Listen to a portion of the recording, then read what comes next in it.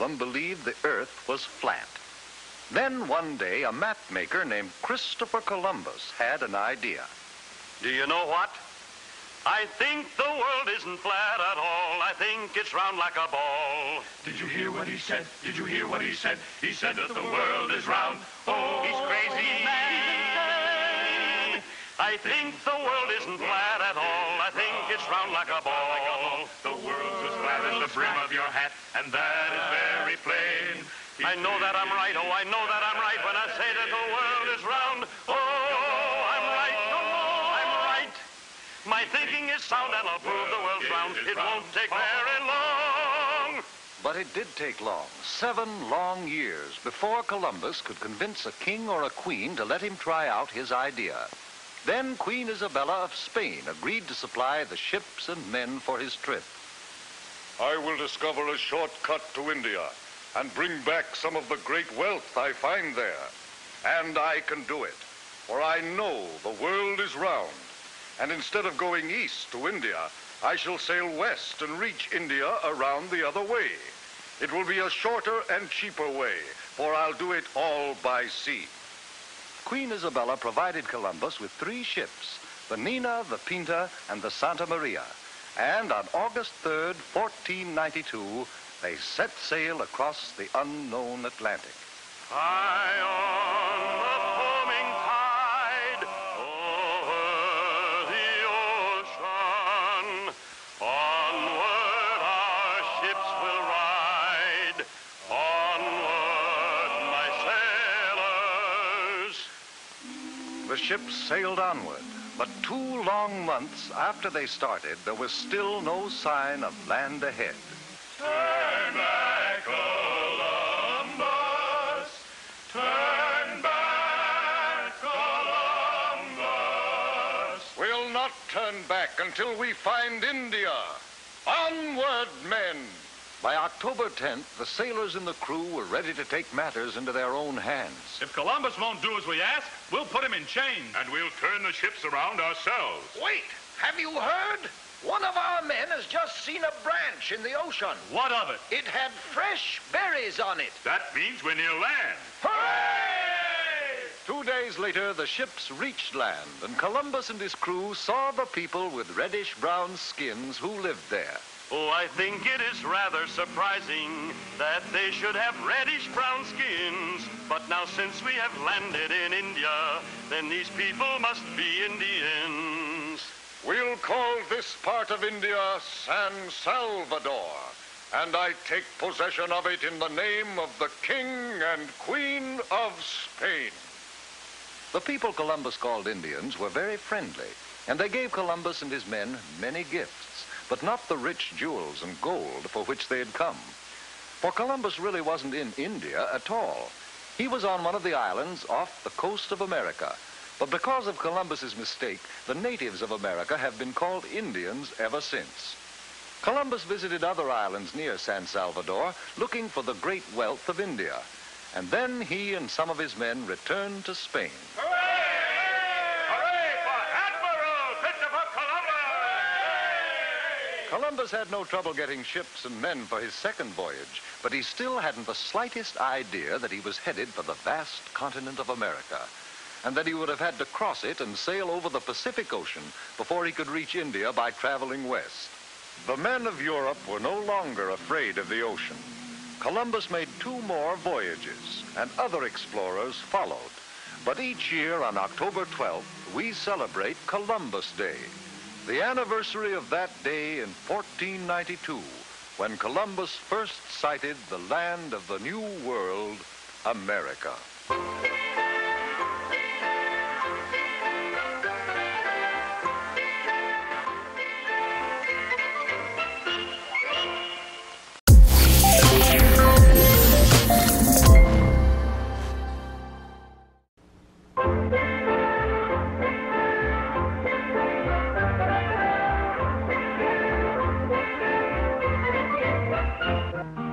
Come listen to my story and listen to it well. I'll tell you of a great man who served his country well. His name was Daniel Boone and he wore a coonskin hat, and his clothes were made of buckskin. Now what do you think of that?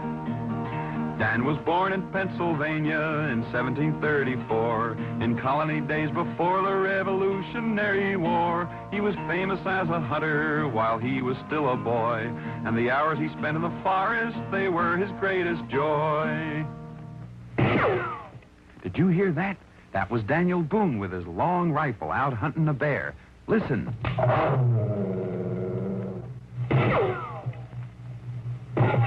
He got him. Daniel Boone shot that bear. That was when Daniel was only 15 years old. Yes, Daniel Boone was the greatest hunter and explorer this country ever had. Now, sometimes Dan hunted bears. And sometimes wildcats. And other times the timber wolf.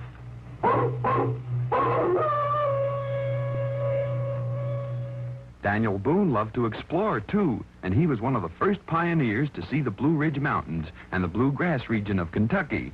Oh, Daniel knew the forest, he knew the forest well, the mountains and the rivers and where the animals dwell. He was handy with a rifle and with a hunting knife, and he loved the open spaces, the cleanest kind of life. Of course, there were other dangers in the forest in those days besides wild animals.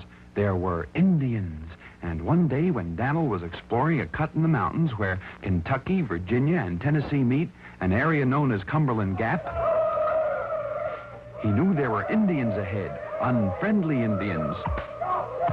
Quickly, Daniel turned around and silently he cut back on his own trail, but the Indians were behind him, too. Dan was surrounded. Dan fought like a wildcat, but the odds were just too great. He was captured and taken to the Indians' camp. The Indians knew Daniel's reputation, and they tied him to a tree post to prevent his escape. That night, when the Indians were asleep, Dan found a sharp piece of bark right back of where his hands were tied. Slowly and painfully, he rubbed the leather cord against the bark until at last he was free. Then, as quiet as a cat, he escaped. The Indians followed, but Daniel covered ground so fast that he left their swiftest runners behind. He covered 160 miles on foot in 4 days, and he met his friends, settlers from back east at Cumberland Gap. During the Revolutionary War, Dan was a major in the American Army, and his great knowledge of forestry and wood lore came in handy when he fought the British and the Indians on the British side. But he was friendly to many Indians because Daniel was a fair man to red men and to white, and he never used his rifle unless he had to fight. He didn't like big cities, he kept on moving west, and he helped to build our country and tame the wilderness. When the Revolutionary War was over, Dan kept heading west until he made his final home in Missouri. There he would sit under a tree during the day, and settlers and Indians came to him with their problems, for he was a man of great justice and simple democracy. His tree became famous as Boone's Judgment Tree. Often Dan sat under it and remembered his old battles and adventures, and he would fondly dream of his hunting days when he hunted the big bear and the savage wildcat and the wild timber wolf.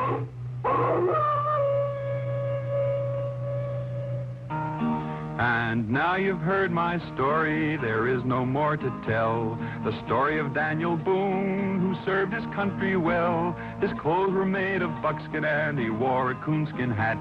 A democratic pioneer, I hope you'll remember that.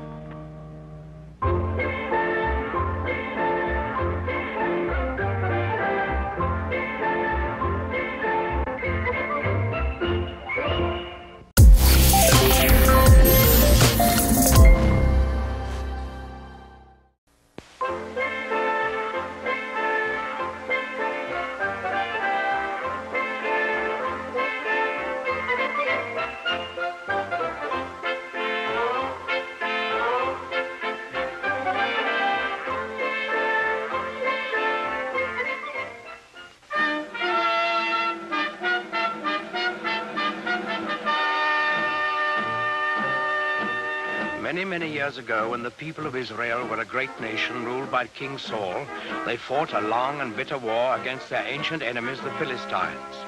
In those days, Soldiers used swords and spears and bows and arrows, and they wore heavy armor and carried shields to protect themselves in battle, so that only the biggest and strongest men were taken into the army.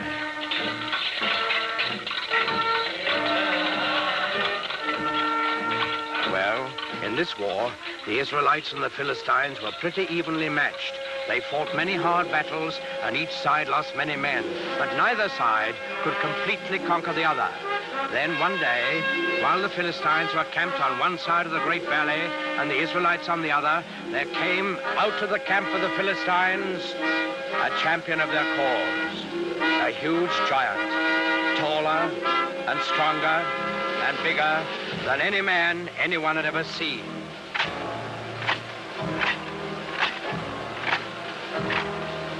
He wore very heavy armor, and his face was fierce and cruel, so fierce and cruel that it would strike fear into the hearts of the bravest. This was Goliath, the giant of Gath. He strode to the center of the valley, faced the armies of Israel, and in a voice like thunder, he hurled this defiance at them. I am Goliath, the giant of Gath, and the Philistines have chosen me as their champion. You, soldiers of Israel, choose a man for you, and let him come down here and fight with me. If he kills me, we will be the servants of Israel. If I kill him, you will be slaves to the Philistines. I defy any man to accept my challenge.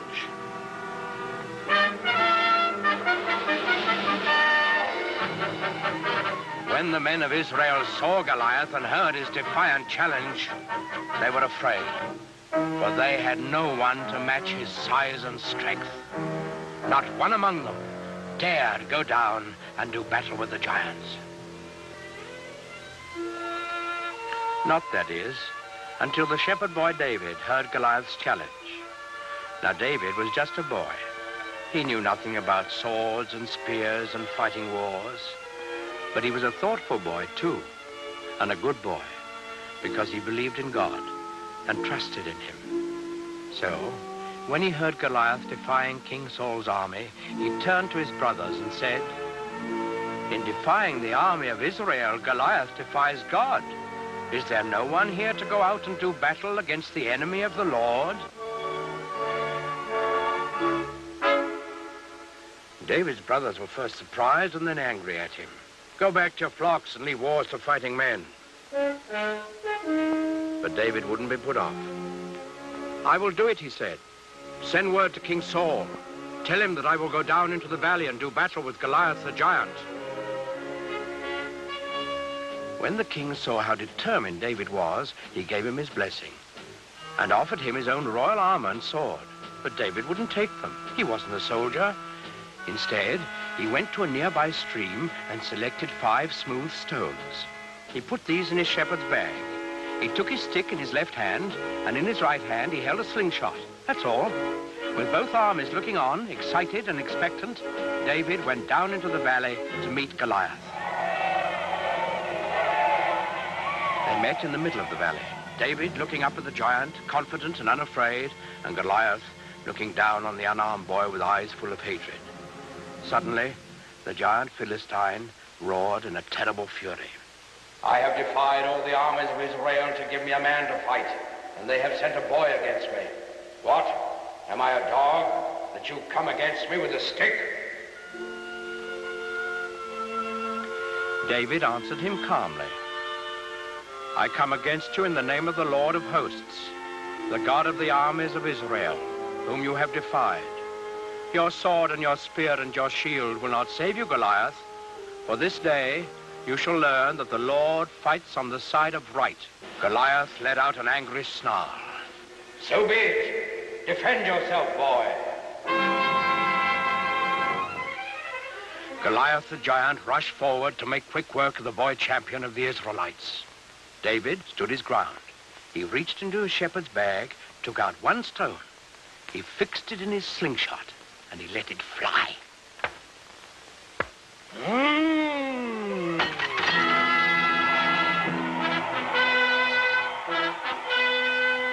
The giant was dead, and the simple shepherd boy, who trusted in God had done what all of King Saul's army hadn't been able to do. David lifted his eyes to heaven, and he whispered a prayer.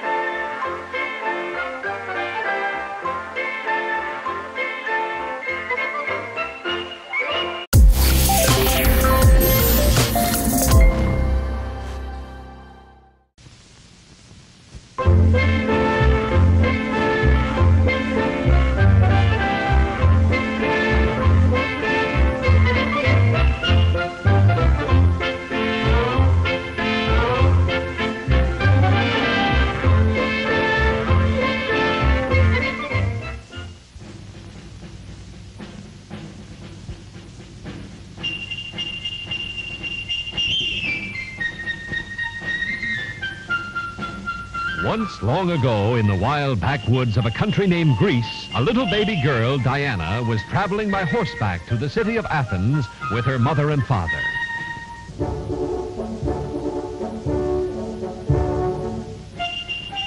It was dangerous to travel through the rough, lonely country. Bands of robbers hid there. Even now, dark, cruel eyes watched little Diana and her parents as they went slowly on their way. Ahead of them was a clearing. Here, the bandits planned to seize Diana and her family and hold them for ransom.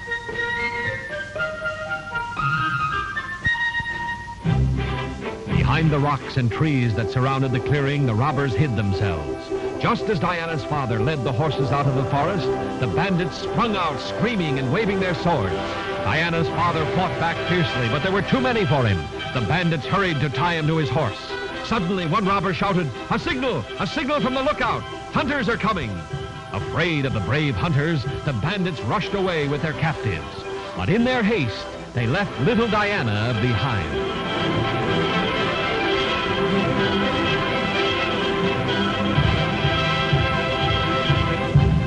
Only a few minutes passed. Then the hunters broke into the clearing, but they were too late. The bandits had escaped. The hunters did not know what had happened to Diana's parents. They asked her where she came from. She was only a baby, and she couldn't tell them. Not knowing what else to do, they took the little girl home with them to raise as their own child. As Diana grew into a young girl, she learned to be a huntress. Among all the children, only her best friend, a handsome boy named Melanion, could ride as well, shoot as straight, or run as fast as Diana. She was so happy staying with the hunters and her good friend Melanion, she almost forgot she had a mother and father of her own. Diana's mother and father were held captives for many years. Finally, they escaped. In all that time, they never gave up hope that they would find their daughter. One day, a soldier who had been hunting in the back country came to Diana's parents and told them he had seen a beautiful young girl. Soon, Diana's happy parents found her, and they all decided she would go back to the city with them. Diana tried not to cry when she had to leave. She called back to Melanion, "When we are grown up, I will marry you." And she rode away.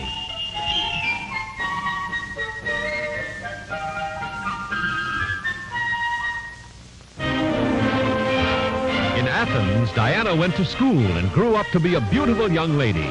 But she never forgot her happy years in the country. She never forgot how to ride, to run, and to shoot. And she never forgot her promise to Melanion.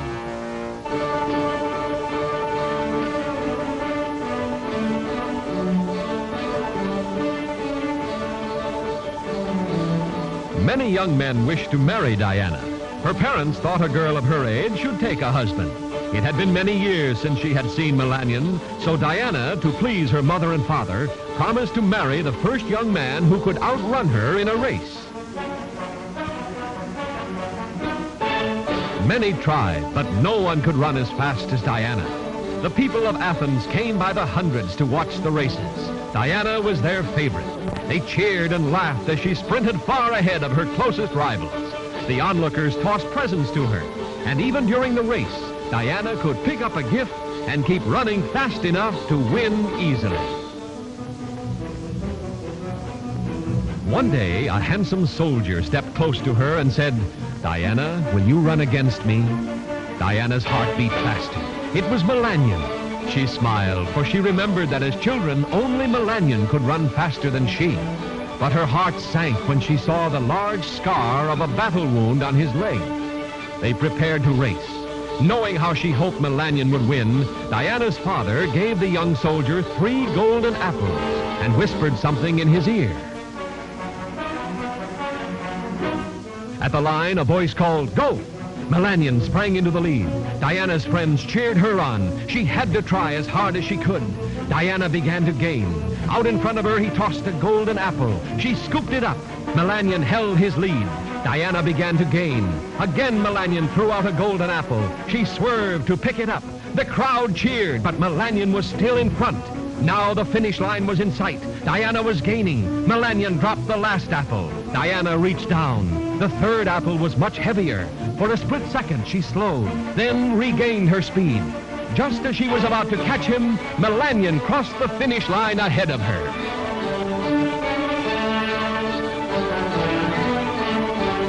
Though she had lost the race, all of Diana's friends were happy because she married her childhood sweetheart and lived happily ever after.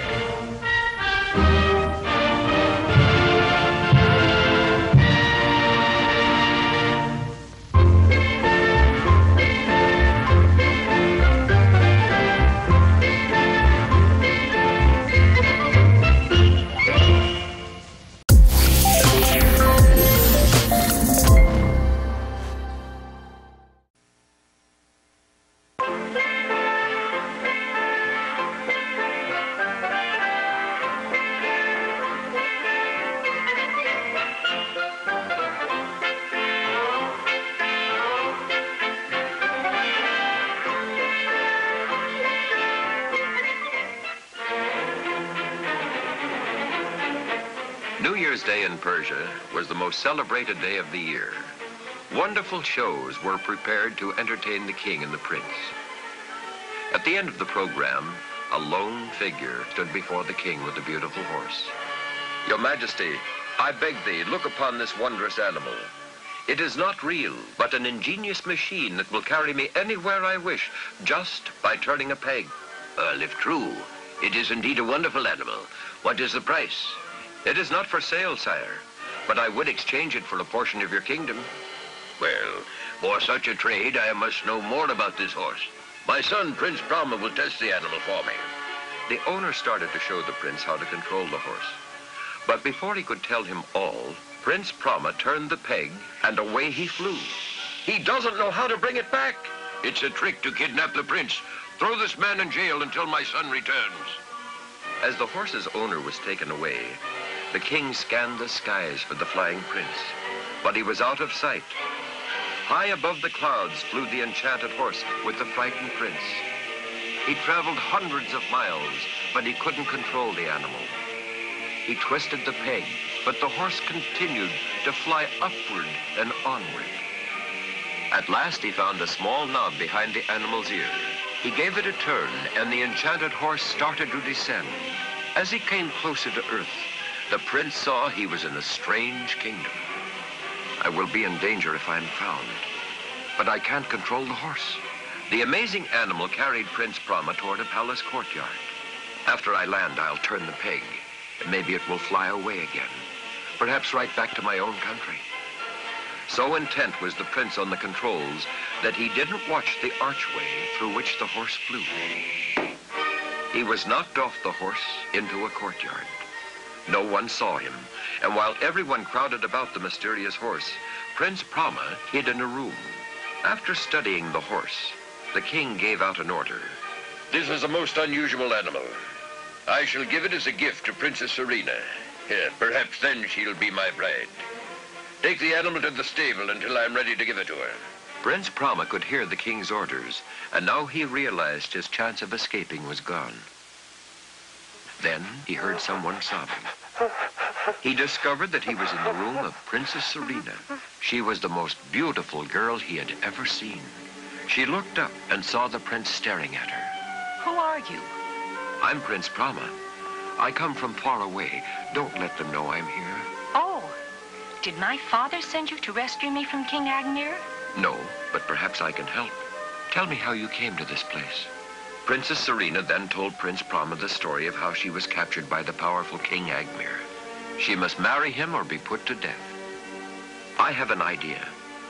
If you pretend to be ill, the king will have to postpone any decision until you're well. I'll hide out in the city and return when the time is right. The princess agreed, and she acted as if she were in a trance. And soon the whole palace was alarmed. Word got to the king about her illness. Send for the best doctors in the kingdom. Each doctor who came tried to cure the young girl, and each failed. King Agmir sent out a call to physicians from other lands. One day, a strange doctor came to the palace. I can cure the princess, but I must attend her alone. When the doctor was alone in the sick girl's room, he spoke to her. Princess Serena, arise, for it is time for us to leave. Prince Prama, it is you? Yes, Serena, but we must play the game for a while yet. Now we will see the king. Sire, you see she is almost cured already. Now, some special, unusual gift from you may complete the treatment. How fortunate. I have been saving a most unique horse to give to the princess. So the enchanted horse was brought to the palace. It's beautiful. May I sit in the saddle? Of course, my dear, it's yours. Prince Prama helped Princess Serena up on the horse. Then he turned to the king. You see, sire, she is cured. Now for my fee. Of course, good doctor. What is your wish? I wish the princess myself. He jumped behind Serena. Never. She is mine. Guards, seize him. But the guards gaped in wonder as the horse rose from the floor and soared away. Out over the fields and mountains, the prince and princess flew. After many hours, Prince Prama looked below and saw the palace of his father. The enchanted horse had brought them home. The king was delighted to see his lost son and welcomed the princess. Prince Prama told his father that Serena had consented to be his bride.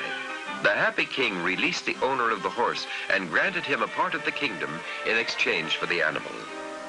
Later, when Prince Prama and Princess Serena were married, the king gave them the mechanical animal as a wedding gift.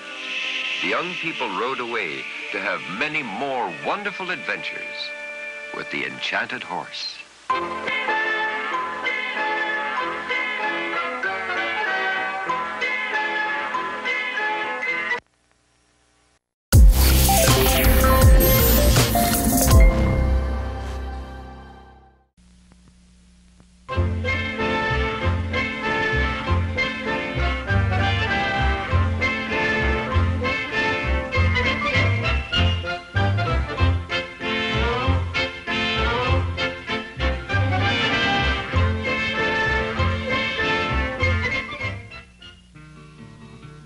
Advertised in Boston, New York, and Buffalo, 500 brave Americans a whaling for to go, singing, blow your winds in the morning and blow your winds high-ho, clear away the running gear and blow, blow, blow. Well, it was in the winter of 1818 that we set out to hunt the great sperm whale. Our ship was named the Globe of Nantucket, and our captain was George Gardner of the same.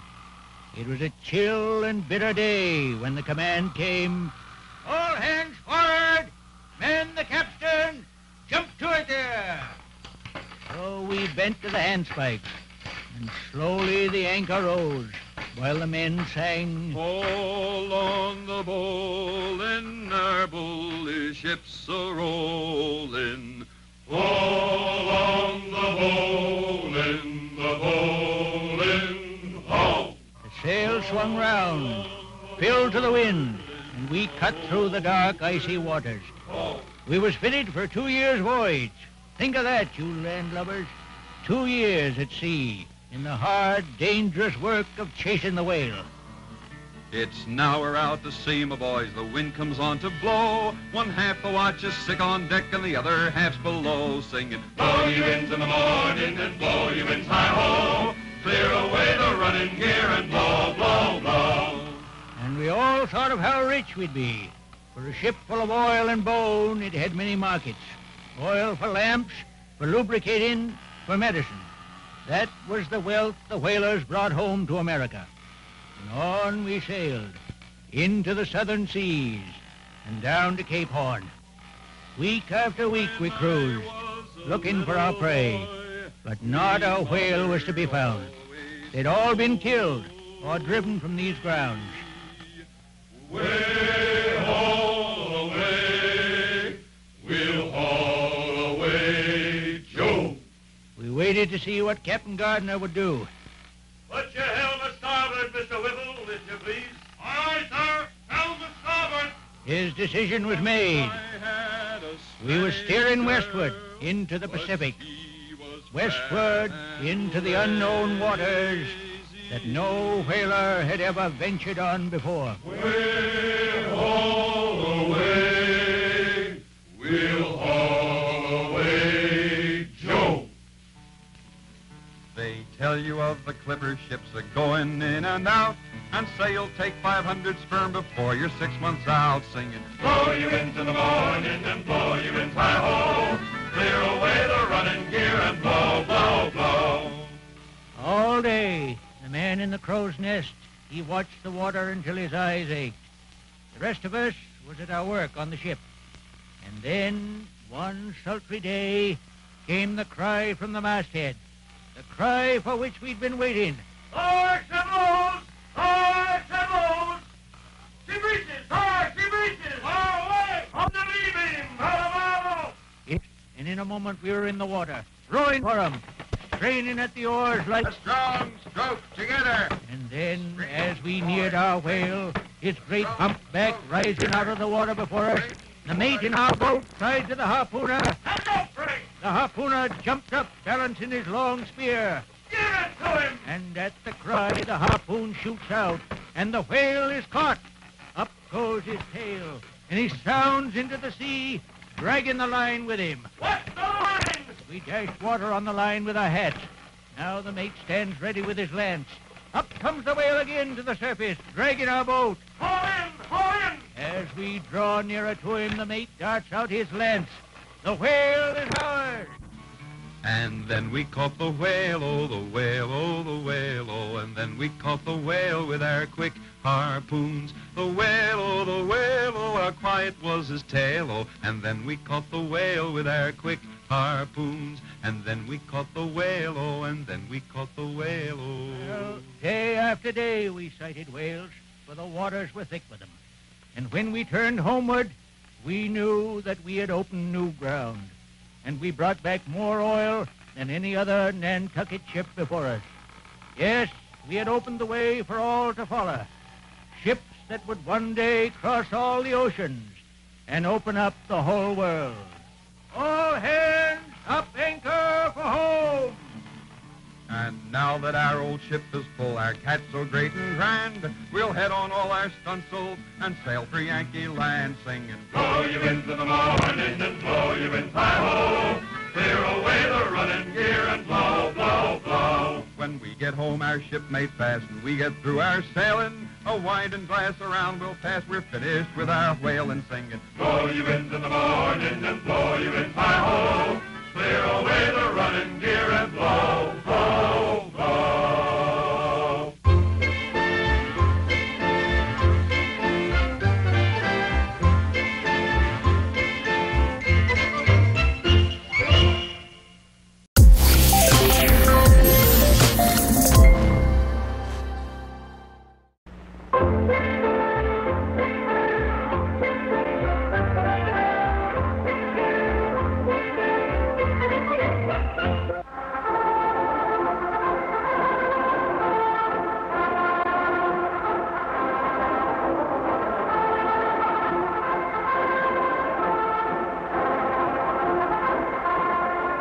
Do you recognize that music?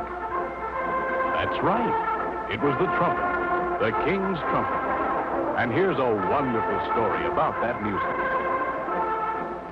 In a faraway land, there one time lived a shepherd king who owned many flocks and had many shepherds who tended sheep for him. One day, this king wanted to call all of the shepherds together. So he sent a runner for them. When they arrived, the king spoke to them and said, "Pay heed, ye shepherds. Henceforth, when I call ye, I will no longer send a runner, For look, I have fashioned for myself an instrument made from the horn of a ram. With it I can make many tones. So hark, shepherds. If you should hear me playing this,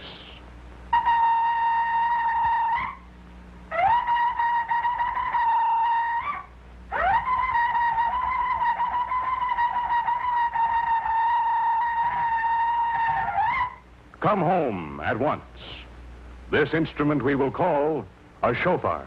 Soon, each shepherd made his own shofar, and each made up his own call. They all made a set of calls so they could speak to each other. And while the sheep grazed, one could often hear the call of the shofar echoing from hilltop to hilltop. Later, when the king became mighty, he had an army, and the shofar was used to call men to war. As time went on, men learned to work with metals. Soon, they found that horns could be made of brass and gold and silver. These horns could play many more tones than could the ram horn. So the kings had trumpets made to play their special calls. They also found that if they made a trumpet long, they played low notes like this.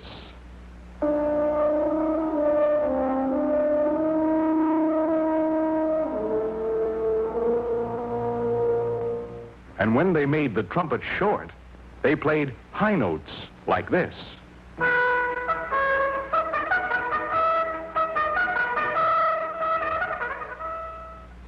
Now, in England, there lived a king named Richard the Lionhearted.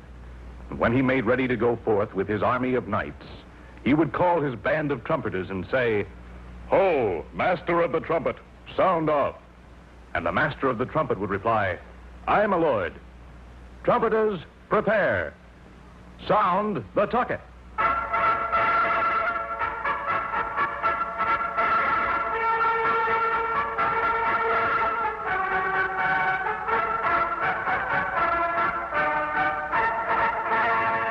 Then, as the king and his knights marched into the great cathedral for prayer, the trumpets could be heard playing music like this.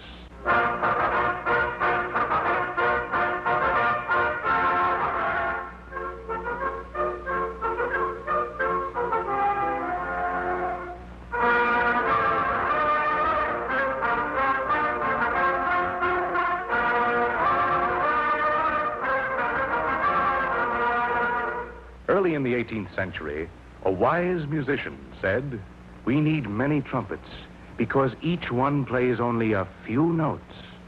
Now, let me see. If I make a trumpet with a piece of metal that moves up and down in a pipe and put a hole in the side of that piece of metal, I can use it to connect the different pipes to my trumpet. When I push it down, air will go through a long pipe and make a low sound. And when I let go, the air will go through a short pipe and make a high sound. Now, he had a trumpet with a valve that played many tones. Later, trumpet makers built a trumpet and put 3 valves in it. Musicians found that they could play all of the notes in the scale. One day, a musician brought his trumpet to the king and said, "Sire, I present to you a new invention, a 3-valve trumpet." The king looked at the instrument curiously and said to the musician, "Play that instrument, musician, and let me hear what it can do." So the musician raised the trumpet to his lips and played a tune like this.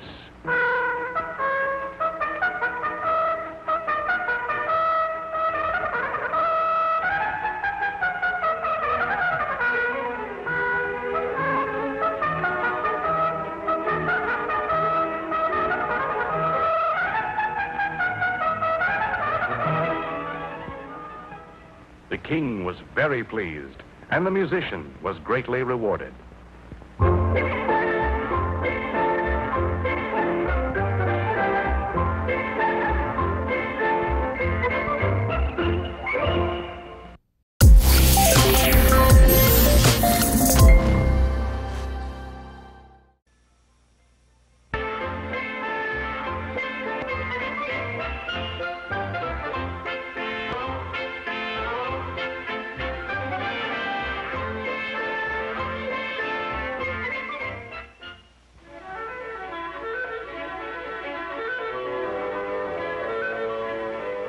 Once in the forest on the shores of the great lake we call Lake Michigan lived an Ottawa Indian boy.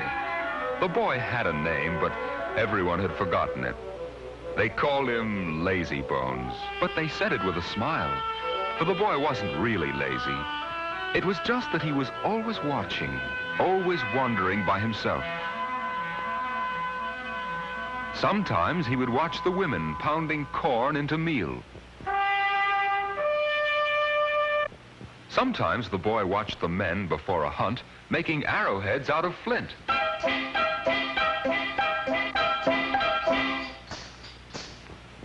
But the boy didn't help them. Instead, he went by himself, far into the woods, always quiet, always watching. He saw where the red squirrel hid its nuts. He saw where the deer drank and where the wolverine left his big paw marks. He had one friend, a little girl named Gray Fawn, and he told her stories about the woods.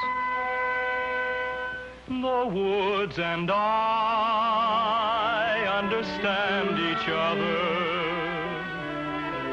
The trees are my friends.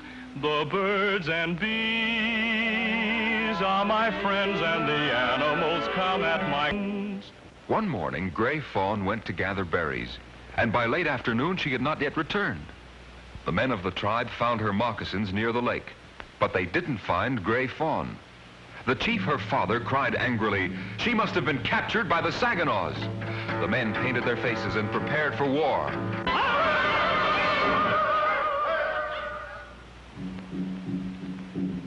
While the men prepared for war, the boy called Lazy Bones went to the shore where Gray Fawn's moccasins had been found.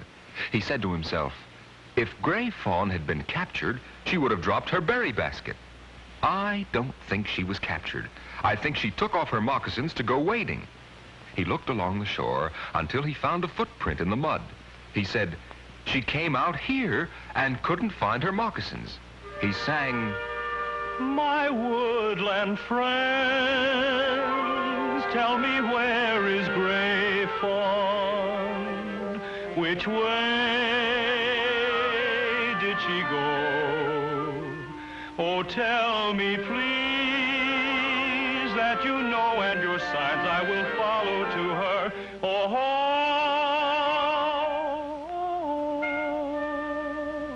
Gray Fawn and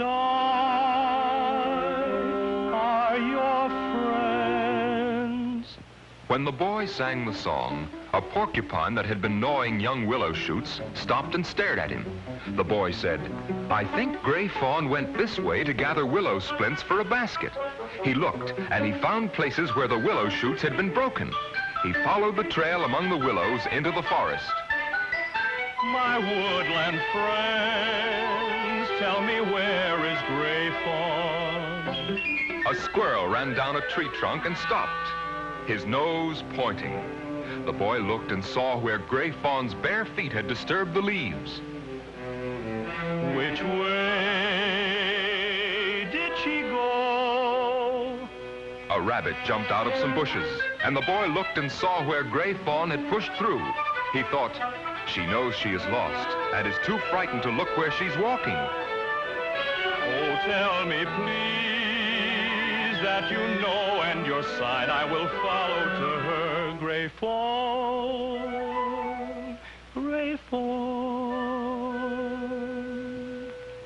Just then a flock of crows began to scold angrily. The boy went to the noise, for he knew that crows will scold when they're disturbed by someone who has no weapons. There, under a tree, he found Gray Fawn. The boy took Gray Fawn by the hand, and they set out for home. See, there! And when the men saw the children, they laughed with relief and joy. And the chief, Gray Fawn's father, put his hand on the boy's head and said, now I will give this boy a name. I will call him Little Hawk, for he has the sharpest eyes of all the Ottawas.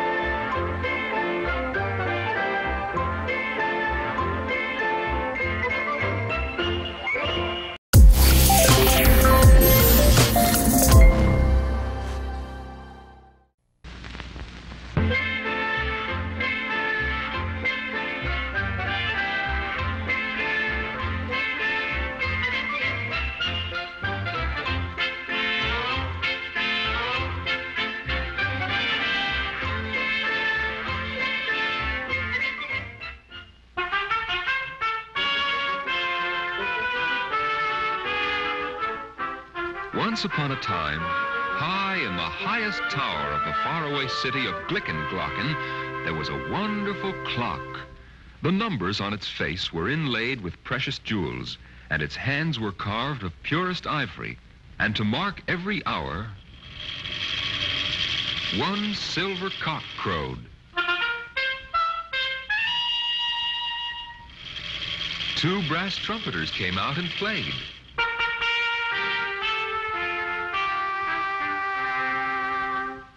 And a little golden angel sang. Dawn is here, time won't wait, the sun is rising in the heaven. Start the day, be not late, the hour is 7, it is 7. The people of Glickenglocken were very proud of their wonderful clock. So proud were they that no one in the city had a clock or watch of his own.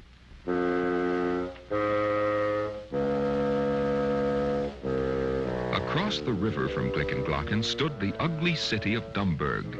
Now, the wicked king of Dumburg had always wanted to conquer Glickenglocken, but he was afraid to attack.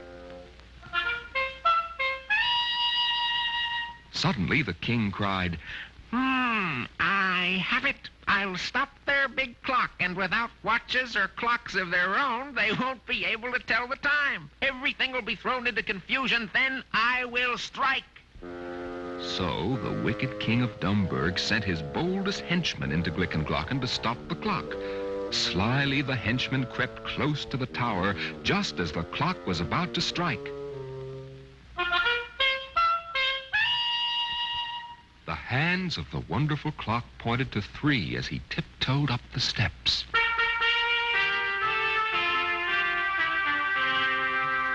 Quietly, he took a big hammer from under his cloak. Listen all, hear the shout of children running fast and free. School is out, the hour is 3, the hour is... The clock was stopped. Yes, the big clock was stopped. Its hands pointed to 3 and moved no more. Then, just as the wicked king of Dumburg had planned, all over the city of Glickenglocken there was terrible confusion. What time is it? What time is it? What time is it? What time is it? Should we work? Should we work? Or should we stop? Or should we stop? Should we open up the stores or close up every shop? The wicked king brought his army to a high ridge just across the river, and there behind the hill they waited while things in Glickenglocken grew more and more confused. Is it late? Is it early? Goodness, what a hurly-burly. Is it early? Is it late? What's the hour? What's the date? Maybe it is time for bed. Get up quick and work instead. What has happened to our town? Everything is upside down. The wicked king cried, Now is the time! Over the bridge, and Glickenglocken will be ours!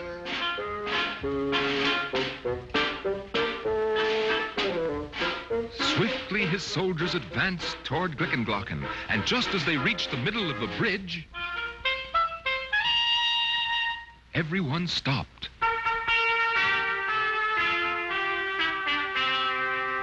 They looked up. Hear me well, all take care, across the river from the ridge. Now comes the foe, so beware, a Glickenglocken to the bridge. Our wonderful clock is magical. Yes, Captain, and the magic has saved our city. To the bridge, men!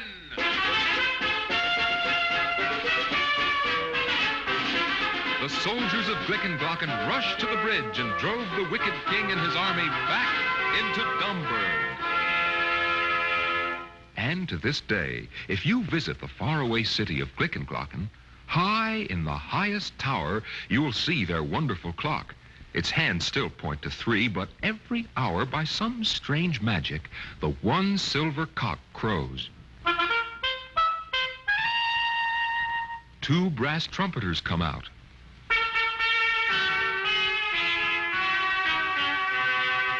And the little golden angel sings. Seconds fly, minutes flow, and hours into days and years swirl. Time speeds by. All should know that time is precious. Use your time well.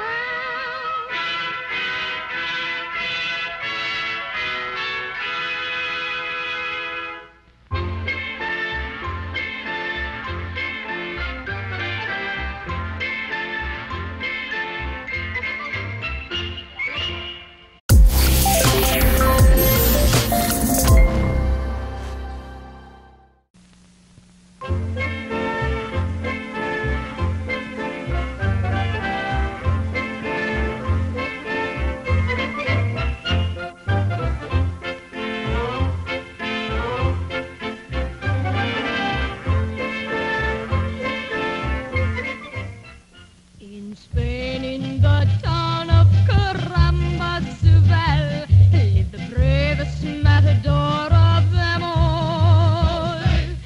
His name was Juan Pablo Garcia Miguel. He was 3 feet and 2 inches tall.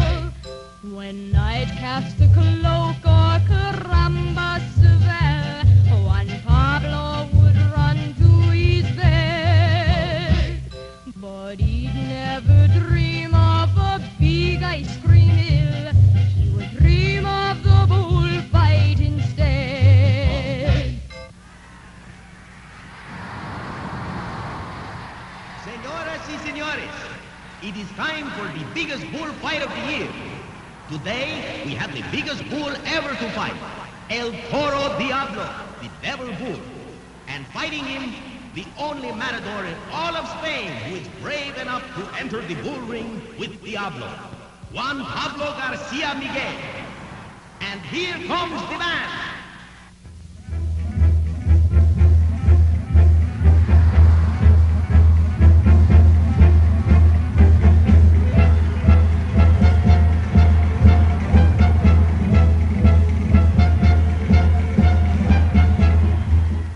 And now for the big fight, pitting El Toro Diablo, weight 2,452 pounds, 6 feet 8 inches tall, if you do not count his horns, which are 3 feet long, and the brave matador Juan Pablo Garcia Miguel, weighing 53 pounds, 3 feet 2 inches tall, if you do not count the at, which is 4 inches high.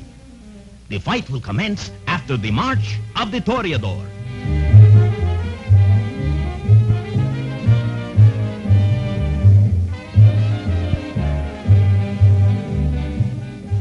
Señores y señores, it is time to start the big fight. Here comes El Toro Diablo. And now, here comes Juan Pablo, carrying only a red cloak and his wooden sword. Poor Pablo, poor Juan Pablo, at bullfighting he must be good. For there he is alone with the great big bull, and his sword is made of wood. And now, El Toro rushes Juan Pablo. Ah, what form, what grace. Juan Pablo steps aside as El Toro rushes by. Uh-oh, here he comes again. Caramba! Juan Pablo stood his ground, and the bull barely missed him. What bravery, what skill. And here comes the bull again. El Toro seems to be tiring.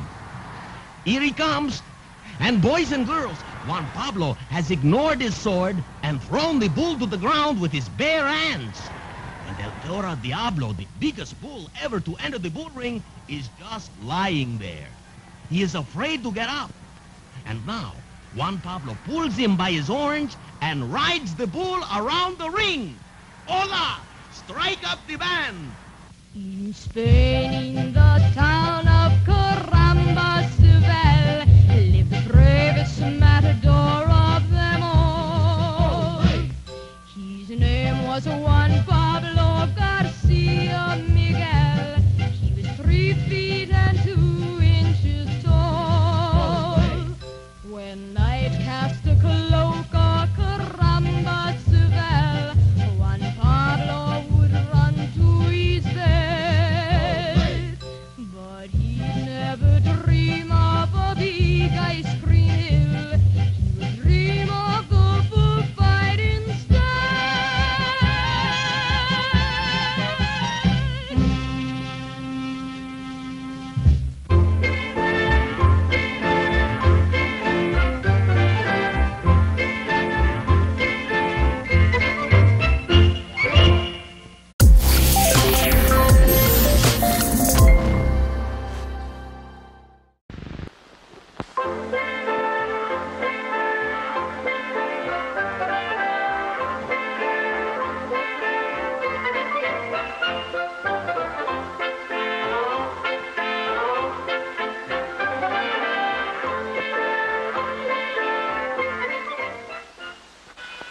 A long time after God had created the world and made man and all the animals and birds, he noticed that people were no longer kind to each other and that they didn't obey God anymore.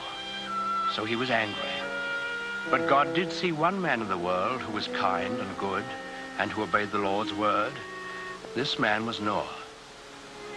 So God appeared to Noah and he let him hear his voice. And the Lord said, "Behold, I will cause it to rain upon the earth 40 days and 40 nights. I will bring a flood on the earth to destroy all flesh, and everything that is in the earth shall die." But God told Noah to build an ark and to take 2 of every animal in it with him to keep alive during the storm. And when Noah had heard God's voice, he was grateful, and he set to work right away to build the ark. This was a great boat with many, many rooms in it. When Noah finally finished it, he went out into the fields and woods, for he had to talk to all kinds of animals and birds. He talked to the lion and the wild horses. He talked to the pigs in the barnyard and the elephants in the jungle and the cute little kittens in his own house. Noah talked to all the animals on the face of the earth, even to the doves, cooing in their nests.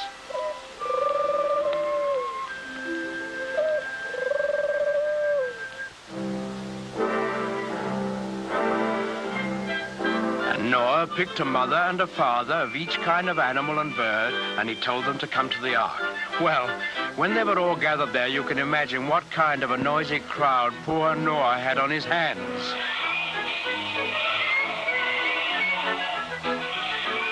What with lions roaring and pigs squealing and monkeys chattering and hyenas laughing, well, it must have been noisier than a crowd of children on the annual Sunday school excursion. But Noah was wise and gentle, and he understood about animals, so he got them lined up in a long row, 2 by 2, and then he started them up and into the ark through the big door in the side. The bees were the last to go in, because bees have a stinger in their tails, and no animal wanted to get in line behind them. Noah stored food in the boat and then saw that his wife and his sons and their wives were safely inside. Then he shut the big door behind him and he bolted it so that no one could get. Then there was a flash of lightning and the thunder roared as it never had before. Big black clouds hid the sun so that it was almost as dark as night. And out of those clouds came the greatest rain the world has ever known. It lasted for 40 days and 40 nights, as God had promised Noah. All the land was covered with water, and not a house or a living thing remained anywhere.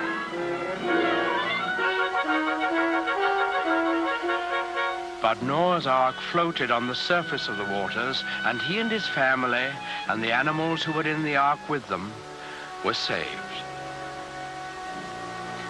On the 40th day, the rain stopped and the sun came out. The waters that had covered the earth began to flow back into the oceans and the rivers, and the ark came to rest on the peak of a mountain. But Noah wasn't quite sure that there was enough dry land for all his animals to live on. So he took one of the doves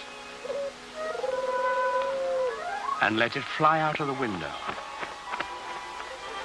In a little while, it came back, and in its beak, the dove carried the branch of an olive tree. Noah knew that this must be a sign from God that he had restored quiet and peace to the world. So he opened the door of the ark, and he and his family and all the animals came out on the dry land, and they praised God and thanked him. Then the Lord appeared again to Noah. He promised him that he would never again send a flood to destroy the earth. And he sealed that promise with a beautiful symbol, which he set in the sky for all of us to see. That symbol, the token of God's everlasting faith in man, is the rainbow.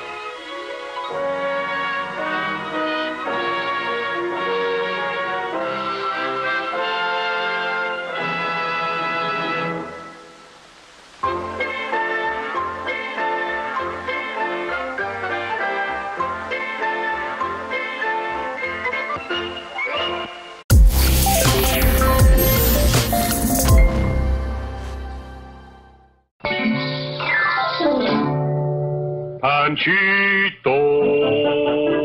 Panchito.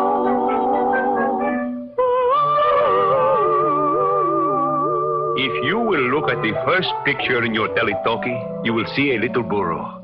His name is Panchito. He's the little fellow with the big ears. One little chicken, she clucked. The little goose, he honked. And the little pig, he squealed.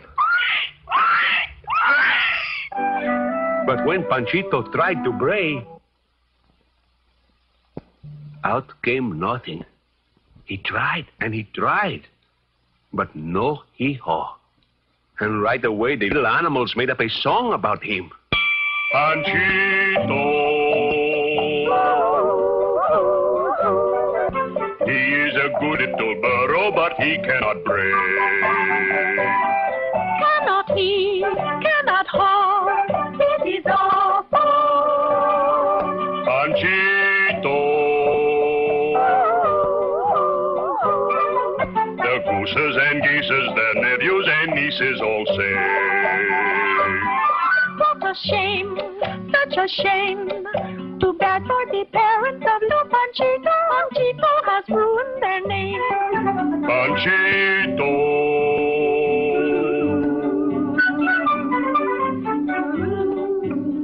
Ay, poor Panchito. His heart was so heavy like a stone. He was so ashamed, he ran away and climbed to the top of the highest mountain. And when he got there, what do you think he saw? A little eagle in his nest. The little eagle was crying. So Panchito, he said, Hey, little eagle, why do you cry? and the little eagle said, I cannot fly. And when an eagle cannot fly, there is much to cry about. and when Panchito heard this, he said, Ah, you poor little eagle. You are almost so bad off like me. I am a little burro, and I cannot bray. Ah, you poor little burro. Do you mind if I cry with you? No? No, little burro. Let us cry together. Thank you. And after they could not cry no more, each felt so sorry for himself and for one another, they decided to jump off the mountain and end it all. Well, Panchito and the little eagle did jump off the top of the mountain. But as they were falling down and down, suddenly the little eagle called out. Look, my wings are flying. Flap your ears, little burro, and fly like me. I can't. And the ground kept getting bigger and bigger and closer and more bigger. But just before the ground got big enough to hit Panchito, the little eagle grabbed him by the tail. And Panchito made a one-point landing right on the tip of his nose. And the little eagle, he said, Little burro, you know what? You brayed. No, I did not bray. Oh, but you did. You only think you cannot bray. Like I thought I could not fly. So if you think you can bray, you can bray. So what you think? Panchito did not know what to think. But he thought he ought to think, and maybe think some more. In the meantime, at the village, a big fiesta was commencing to begin. The little chicken was practicing her cluck. The little goose was practicing his honk. The little pig was warming up his squealer. The band was playing pretty music and everybody was happy. That is, everybody but the papa and mama of little Panchito. And they were very sad. Oh, my poor Panchito.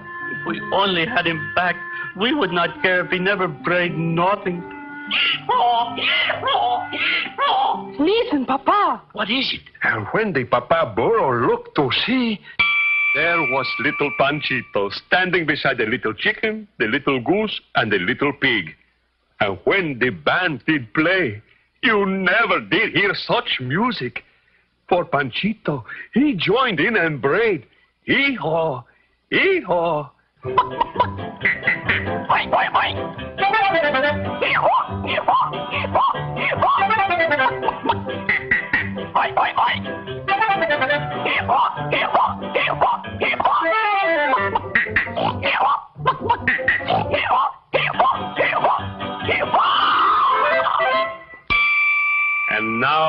little Panchito makes the biggest and most beautiful hee-haw in all Mexico. Which goes to prove, if you think you cannot, you cannot. But if you think you can, I think.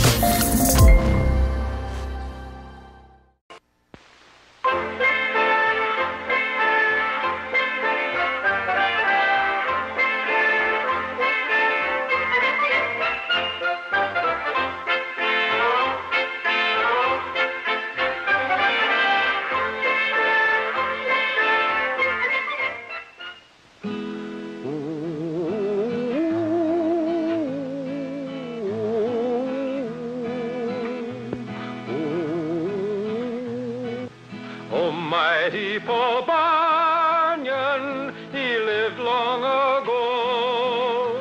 His strength and his goodness helped America grow. When Paul Bunyan was just 1 month old, he placed his baby hands around a young maple tree and tore it out of the ground, roots and all.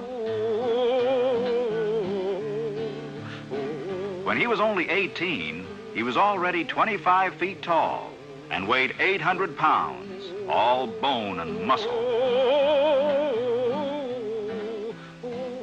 He took one look at the deep forests of the West and found his job, to chop down the trees to make room for cities, farms, and people. Come all you sons of freedom that run the forest stream. Come all you roving lumberjacks and listen to my theme.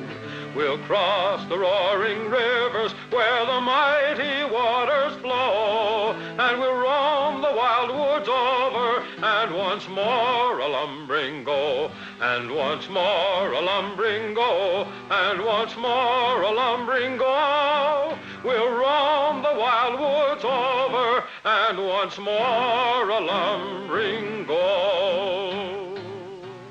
Paul Bunyan was so tall, he covered miles with every step.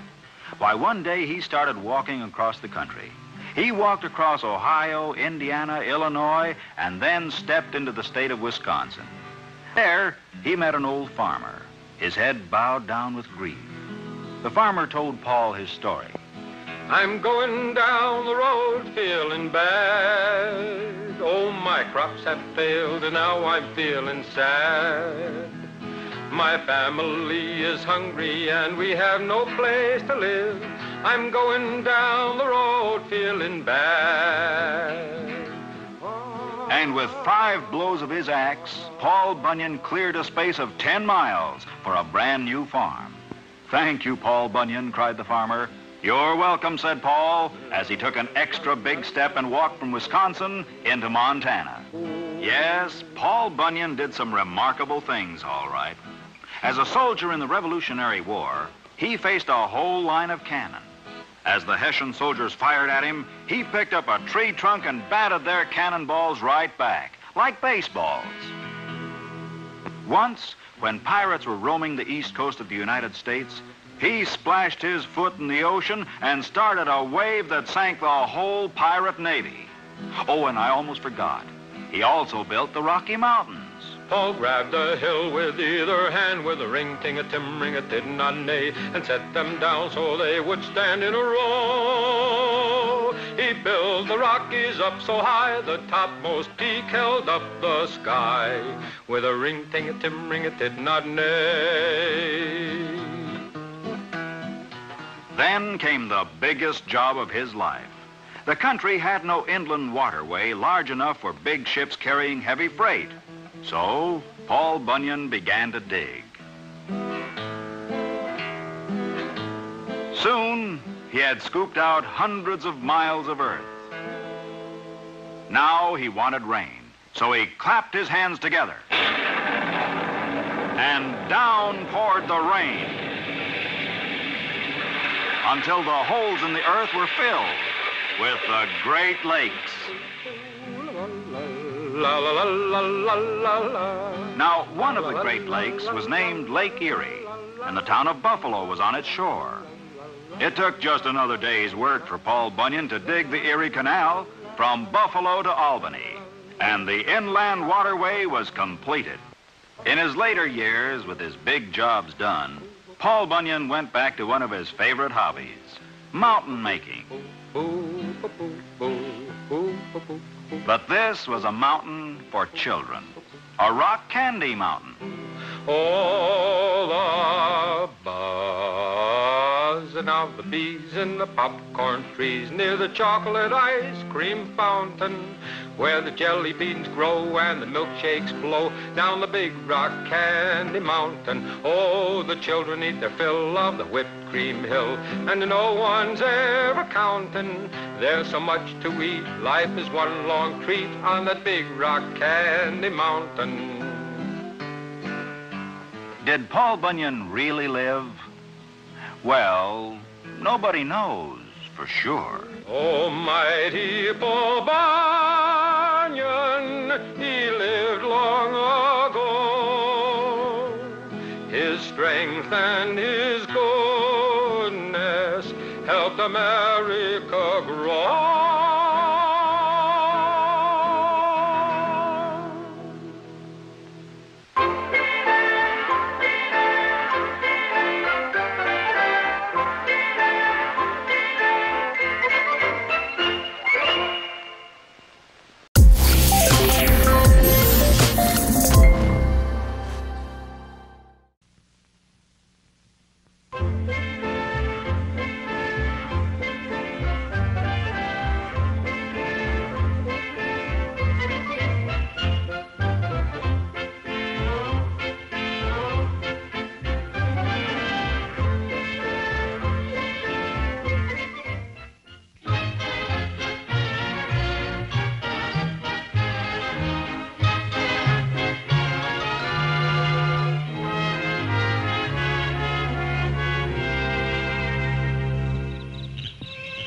In the forests of the South lives a quiet, friendly little animal with a sharp nose and a long tail called the possum. Not equipped by nature to be a fighter, the possum has another way to protect himself. When trapped by the hunter's dogs, he plays dead, and the dogs leave him alone. Little Peppy Possum, the hero of this story, sings about it. When the dogs are near, a possum plays dead, and he lies sprawled out like he fell on his head. He doesn't move a muscle, he's as still as can be. He's playing possum just to fool him, you see. When the dogs go home, Possum blinks his eye. Then he flips his tail, bids the dogs goodbye. But the dogs don't hear, 'cause they're far away. Old Possum don't care, he likes it that way. That is, all possums but me. I'm a little possum who won't play possum. I don't like to stay too long in one place.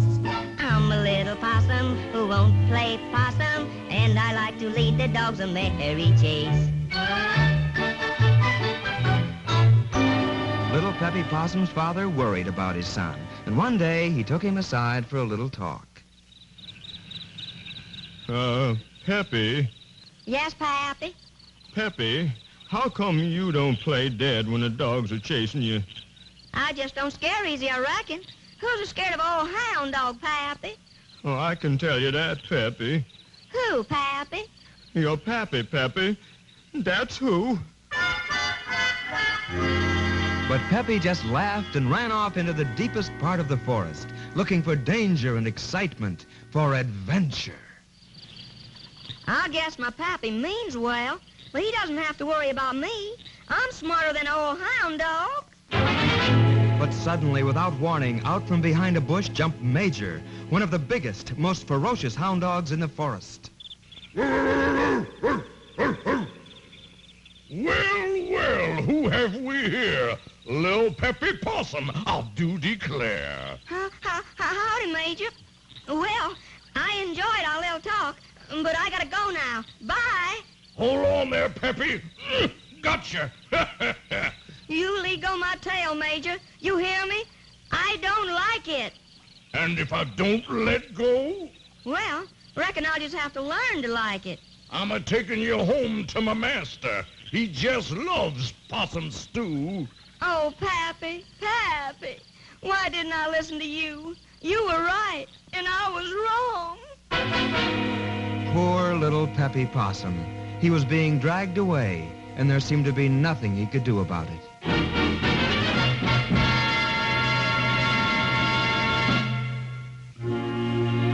Old Major, the hound dog, was dragging poor little Peppy Possum to his master's house. Peppy, not wishing to become the principal ingredient of a possum stew, decided to do something about it. He relaxed all his muscles, which made him heavy and hard to drag. Here now, how come you're so heavy all of a sudden? Don't you go to sleep now. I know your possum tricks. No, Major, I'm not asleep, but I am sleepy. And before long, I'll be sound asleep. And then I'll be so heavy, you'll never be able to drag me. Never, huh? Never, unless you listens to what I got to say. I got a plan. Now, about a half-mile from here is a little old brook full of nice, cold water. Nice, cold water, huh? That's right. You go and get some, then bring it here and throw it on me. That'll make me wide awake, and then you can drag me home. How do I know you won't run away? You don't. Then I'm not going. Well, in that case, I better get on with my sleeping. Wake up, Peppy. You wake up now, you hear? If you go to sleep, you'll be too heavy to drag home. I'll do what you want.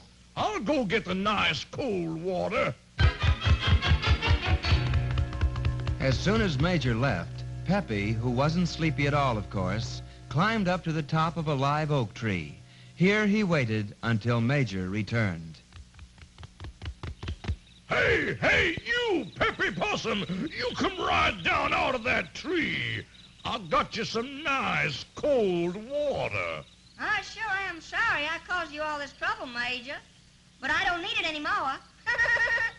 Oh, Peppy, you make me tired. Tired, eh? Then throw the cold water on yourself. I feel fine. This little possum was sure scared today, and I thank my stars that I got away.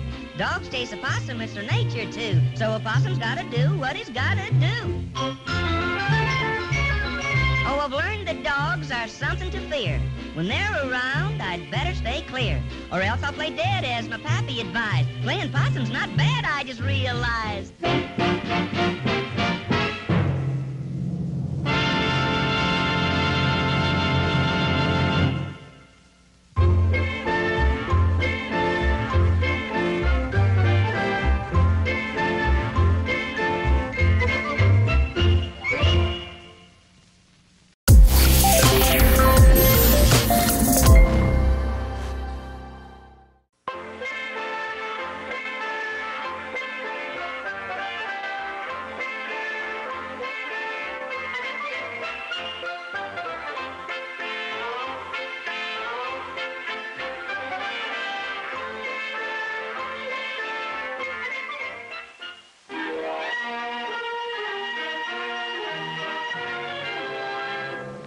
Many hundreds of years ago, the good King Richard, known as Richard the Lion-Hearted, left England to take part in the Crusades, the war against the heathens who had captured the Holy City. In his absence, he placed his brother John on the throne. As soon as he was king, John turned on the good nobles of the kingdom, stole their goods, and drove them out of England. Among these nobles were the old Earl of Huntingdon and his son, Robin. Father, I've come to say goodbye. Robin, where are you going? To Sherwood Forest. King John has declared me an outlaw, and an outlaw I will be. In Sherwood Forest, Robin Hood banded together with other young men like himself, banished by the wicked king. Men like Will Scarlet. Outlaws we are, Will Scarlet. but outlaws such as never were before and never will be. Just how do you mean, Robin Hood? I mean this, Will. No, let me show you. Do you see those two fat men coming down the road? I see them. A couple of merchants, rogues and wealthy. And do you see that old woman in rags, weeping in sheer hunger? I see her, too. Well, watch. And keep a hand to your arrow in case I need help. And so, quickly, they became known far and wide. Robin Hood and his merry men of Sherwood Forest, taking from the evil to give to the poor, defenders of the weak and oppressed, the one hope of England's people. Sometime later, Robin set off by himself in the forest. He started across a bridge which lay across a stream, a bridge consisting of a single log of wood. But facing him, blocking the way, was a stranger, a tall man with broad, powerful shoulders. I'm afraid there's only room for one of us to cross at a time. I think it ought to be the better man. Stand and fight. With only wooden sticks as weapons, they fought long and hard. Finally, with one quick, powerful motion, the stranger knocked Robin Hood into the stream.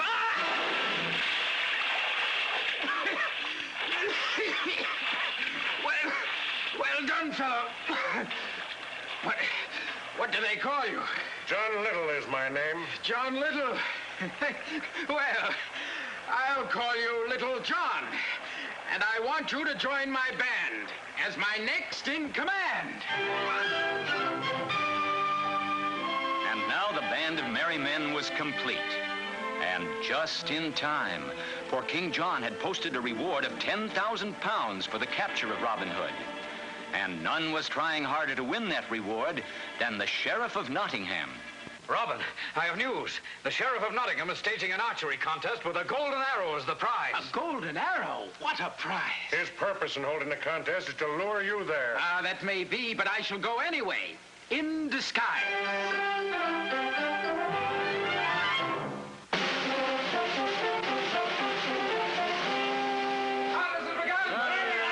The distance will be 50 paces.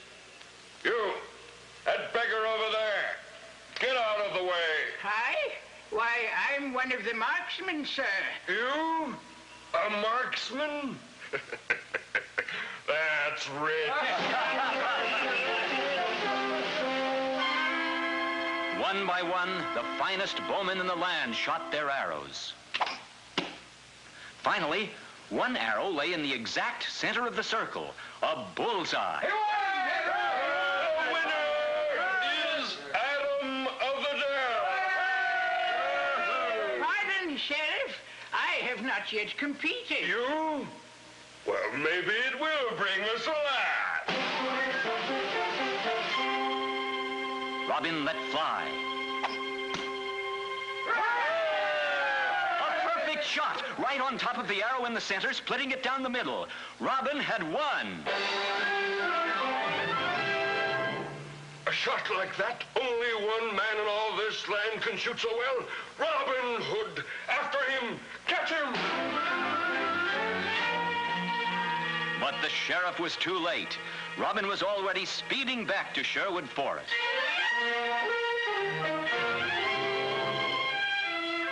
As Robin entered the forest, a knight appeared and challenged him. In the midst of their battle, the knight suddenly put down his sword. Enough. Enough. I didn't recognize you. What? Why, it's your majesty.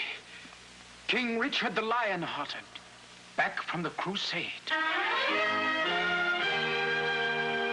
Robin Hood, your exile is over. You and your men, come back to your homes. But Robin Hood and his men declined the king's offer. They preferred to remain in Sherwood Forest together, living their adventurous lives, taking from evil men to give to the poor.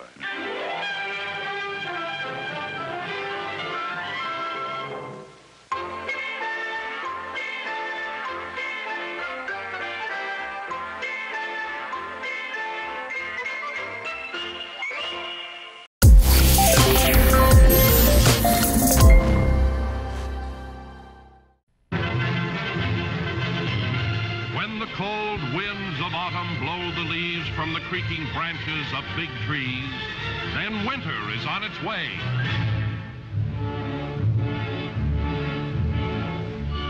Many, many years ago, there lived in a faraway country named Greece a soldier, Artemis, and his little boy, Plino. One day, Artemis took Plino on a hunting trip. When nightfall came, they were far from home. It was warm. Plino and his father found a haystack, and there they went to sleep.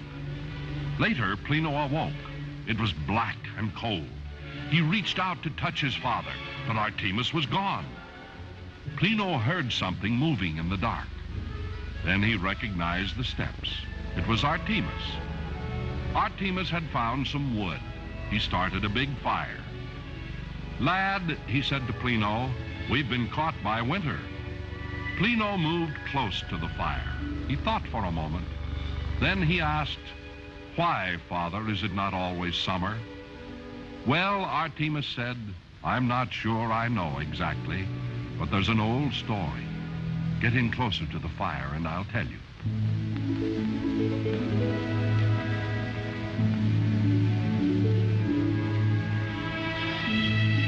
There was a time when all the days were summer days, and the grass was green, the flowers grew, and the birds sang all through the year.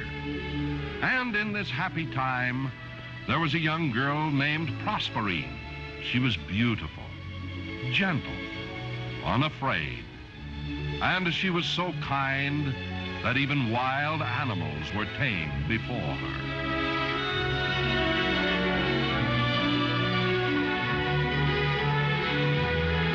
One day, Proserpine wandered far from her home into a strange valley. She came to a very old tree. Around its gnarled trunk grew a vine bearing flowers of deep, flashing colors. Proserpine picked some.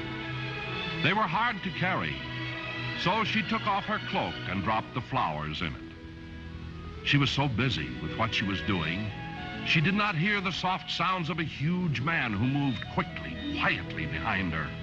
Then for a second, it seemed to Proserpine that the valley was more quiet than silence itself. She turned. There was a man, tall and broad as a door. His hair was dark. His skin burned hard and brown by the sun. His eyes were black as night. He was Stygius, the soldier they called the Dark Prince. Once he looked at her, Stygius knew that Proserpine must become his princess. Throwing his tunic over her, the huge Stygius slung her on his shoulder like a sack and ran through the valley to his hidden castle in the caves. So quickly did the dark warrior move that Proserpine had not time to cry out, but only to hold tightly to the strange flowers in her hand. When night came and Proserpine had not returned home, her mother Ceres became worried. She threw on her cloak, took a lantern, and went out in search of her daughter. Morning came. Ceres found herself in a strange valley near a very old tree. There on the ground was Proserpine's cloak with beautiful flowers laid carefully upon it. But Proserpine was gone. Ceres wept for her lost daughter, and as her tears fell to the ground, she cried, "May the earth be cursed and cold. May no flower, leaf, or blade of grass be green again until Proserpine returns to me." And the sun was low in the sky. The land grew cold and no flower bloomed. Ceres never gave up searching for her daughter. One day she stopped before a brook that came from under the big caves nearby. Looking down into the stream, Ceres saw flowers of deep flashing colors, like those from the strange valley. Ceres whispered, "If Proserpine be returned to me, then shall the earth be green again." Finding an entrance to the caves, Ceres quietly crept along the cavern walls.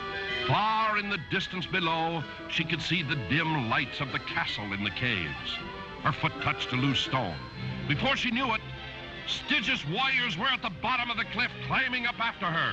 Ceres called, "Bring Stygius to the bottom of the cliff, for I, Ceres, mother of Proserpine, would speak with him."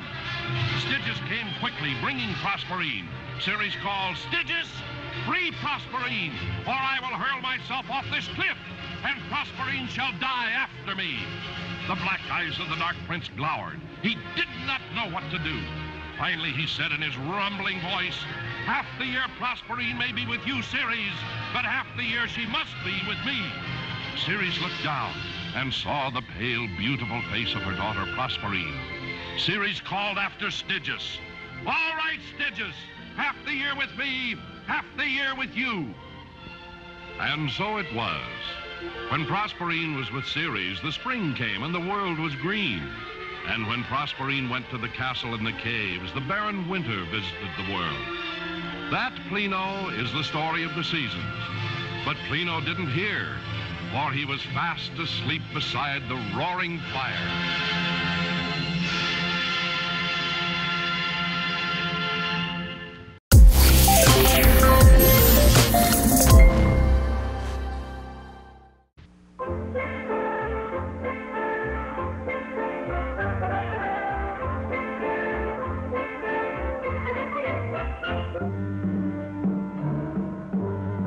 Our story begins in the ancient country of Persia, in the city of Baghdad.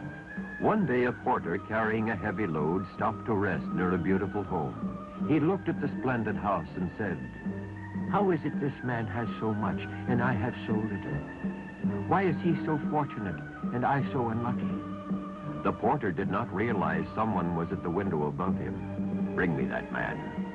Two servants seized the frightened porter. "But I didn't mean any harm. Please, where do you take me?" "To the greatest sailor of all time, Sinbad. He would speak with you." So the poor porter was brought before the owner of this fine house, Sinbad the sailor. "Spare me, O master." "Do not be afraid, my friend. I heard your remarks as you rested, and I would like to tell you a story. A tale you will never forget. Please be my guest and feast with me while I tell you of my adventures. As a young boy, I was very poor, but I was determined to search for my fortune. I decided on a sailor's life and signed on as a deckhand on the Golden Fleece. She was the most beautiful and fastest ship that ever outraced a pirate craft. I sailed for many years, learning the business of shipping and trading, waiting for the day when I would own my own boat. One day, we were caught in a typhoon and blown far off our course. A giant wave washed me and two companions overboard. We clung to a log for a while, but soon we were separated in the storm. Then, night fell over the violent sea. I swam until I found myself on a strange beach. Confused and frightened, I wandered into the jungle and became lost. Finally, I dropped from exhaustion. When I awoke in the morning, I was next to a great white wall. But then I discovered it was a monstrous egg. Only one bird could lay an egg such as this, the rock. I remembered an ancient story about an island of fortune where the rock bird lived. Perhaps, I thought, this was it. A great flapping of wings startled me. The rock. I hid under the egg, wondering what to do, when I had a desperate plan. I tied myself to the rock's leg, so that when he flew high above the trees, I could get my directions. As we went higher and higher, I could see a river leading out to the ocean. Finally, the great bird landed in a cave high on a mountain. A strange light came from within. Untying myself from the bird, I sneaked into the cave and could hardly believe my eyes. The island of fortune. For there was a treasure and jewels beyond any dreams. I filled my pockets and clothes with as many jewels as I could carry. When the rock had gone, I sneaked out of the cave and down the mountain. I constructed a log raft and let the river carry me towards the sea. Suddenly, I was no longer moving. The raft had stopped. Then I saw why. A monster 20 feet tall had grabbed the raft and was lifting me up in the air. He had one huge eye, large ears, and an ugly mouth. The hideous creature paralyzed me with fear, for I expected to be killed at any moment. The beast took me to his nearby cave and dropped me into a cage, and I saw what my fate was to be. There, tied to stakes, were my two shipmates. The monster was going to cook and eat them. I couldn't see any way of escape. My only hope was to distract the giant somehow. Then I thought of the jewels. While the beast gathered wood for our barbecue, I fashioned a string of dazzling gems. When he returned, I dangled them to attract his attention. The flashing almost hypnotized the monster. He opened the cage door and grabbed the tantalizing jewels while I slipped out. Quickly, I freed my friends, and we ran for the river in my raft. The eye of the creature was only interested in the sparkling toy, which he had now placed about his neck. But we didn't know how long that would be. Just as we reached the ocean, we heard the roaring of the monster as it came crashing through the jungle, looking for his runaway dinner. He saw us and started wading out faster than we could push away. The jewels sparkled as he moved. Just as he was about to grab the raft, a great shriek stopped him, and he looked up. The rock had missed the jewels and had seen them sparkling on the giant. The battle was on. While the two monsters fought, we frantically pushed far out to sea and drifted away with the current. The next day, we were picked up by the Golden Fleece. I had enough jewels to make the entire crew wealthy. I was able to buy my own sailing ship and prospered as a merchant and trader before I settled here in this home. And so, friend, you see, I earned my fortune in a great adventure. For listening to an old man's story, I present you with a gift. The wealth this jewel will bring you will remind you of the famous Sinbad the Sailor.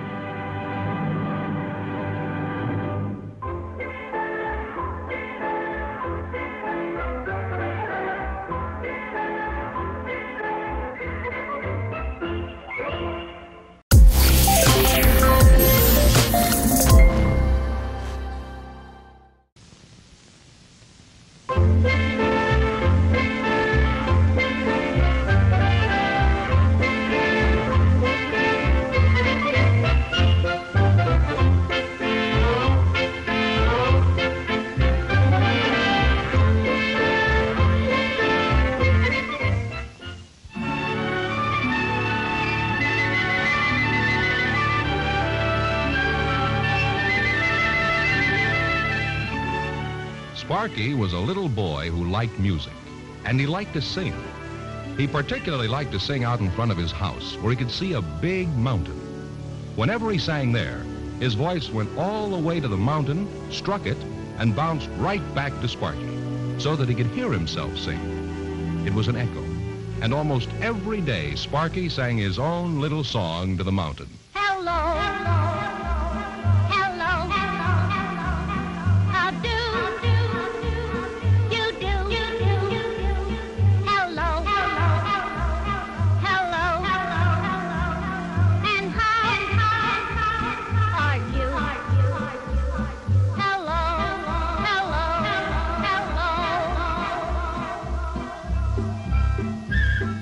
One day, as usual, Sparky stood in front of his house where he could see the mountain in the distance, and he began to sing his song.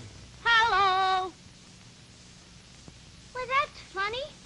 My voice didn't come back to me. I'll try it again. Hello? Hello? Oh, my goodness. Now my singing voice is gone. My song, it never came back. I can't sing anymore. Hello? Hello? I can't sing. My song went to the mountain and never came back. What will I do? What will I do? Wait, I know. The animals in the forest are all my friends. They'll help me. I'll go off into the woods and ask them. I must find my singing voice, or I'll never be able to sing again.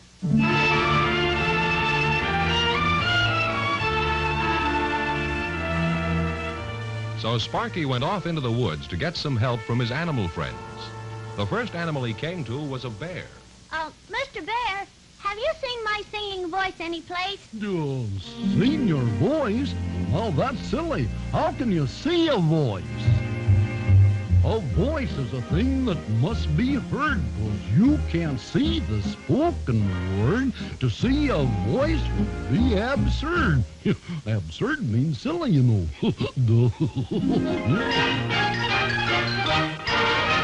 Oh, well, thanks anyway, Mr. Bear. I know you can't see a voice. That's what makes it so hard to find.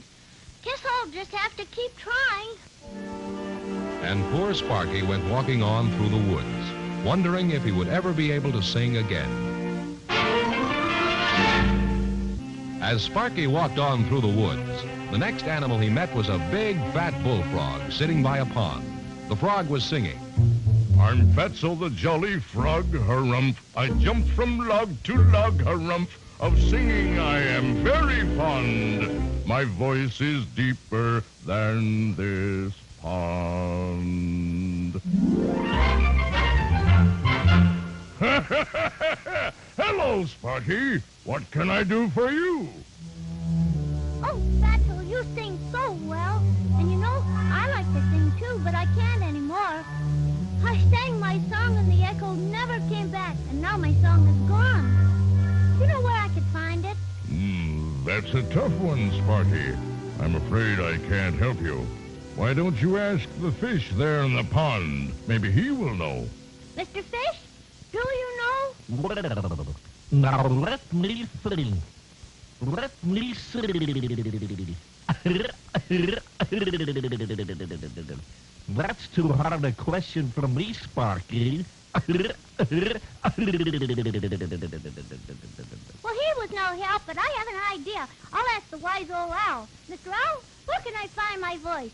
Who knows? Who knows? Who knows? The old man of the mountain knows, that's who. Of course, the old man of the mountain. Why didn't I think of that before? That's where my voice was lost, so he's sure to know. Old man of the mountain, where's my song? I want to sing again. Why, Sparky, it got caught in that cave over there. Wait, I'll move this rock and let it out.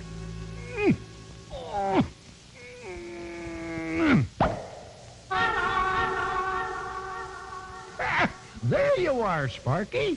Oh, thank you, old man of the mountain. Now I can sing again. Hello. Hello. And how are you?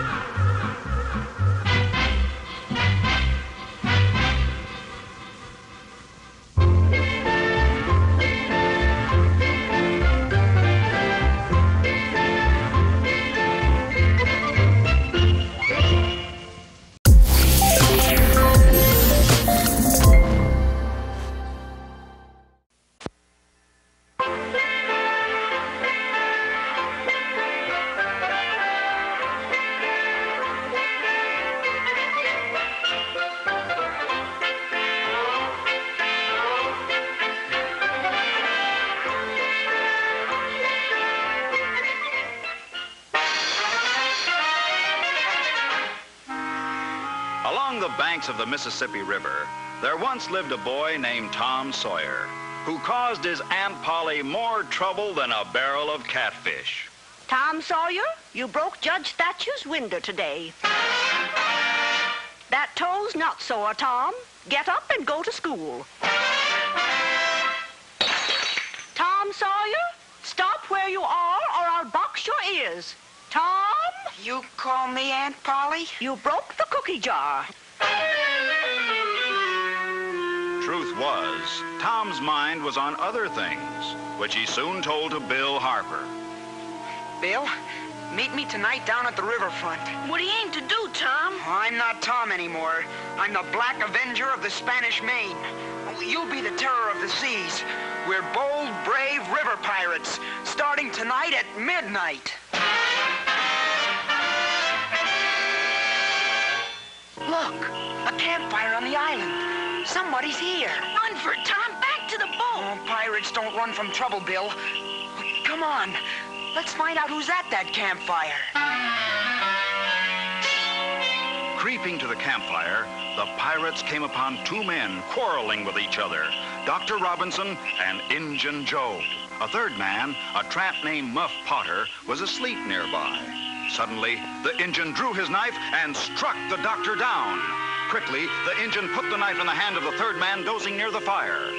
Why, the Injun's gonna blame someone else. That tramp, Muff Potter. He'll be arrested for sure. Like startled deer, the pirates sped back to their boat and swore each other to secrecy. Only 3 of us know the truth, Bill. If we talk, that Injun will scalp us. Muff Potter was arrested, and it looked as though the truth would never come out. Then one day, Muff Potter's lawyer hauled Tom Sawyer to court and dragged the truth out of him. Now, under oath, point to the man who used this knife that night on Jackson's Island. Point him out. It was him. There by the window, Injun Joe. You're in a peck of trouble now, Tom Sawyer. Injun Joe's free, and he'll be after you. 'Cause now he knows you saw that fight on Jackson's Island. Weeks passed, and when Injun Joe failed to return, Tom Sawyer grew braver. Then, one day he confided to his girl, Becky Thatcher. It was a black box full of money. A real treasure box. Oh, that's what Doc Robinson and Injun Joe quarreled over. I heard them, so I know, Becky. Where is the treasure buried? There's an old barn on Jackson's Island. Must be buried in there. Let me go with you. Nope. Girls' bad luck on treasure hunts. You're just scared. I'm not. I'm hunting for that treasure tonight with Bill Harper. Ready, Terror? Ready, Black Avenger. Start digging in that corner, where the floorboard's loose. Treasure might be there. I'll stand guard. No sooner had Bill started digging than he struck something hard. Tom, I found the treasure. I found it. But just then, Tom ran back from the doorway. Bill, let it be. Quick, up the ladder to the loft. Somebody's coming, and I think it's Injun Joe.